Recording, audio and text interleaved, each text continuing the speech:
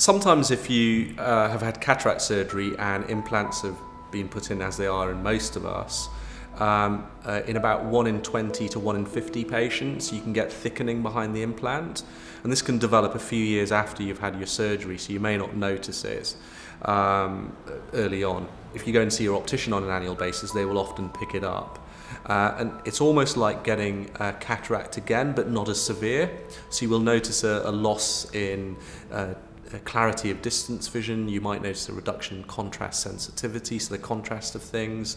And the treatment of it's very simple. It requires a bit of laser treatment, often done when you come and see us in clinic, and we basically do, it's not like having surgery, it's simple laser treatment, there's no wound. You have your pupils dilated, and you sit on a chair and a lamp, and we do the laser treatment then and there, and it takes approximately 5 minutes.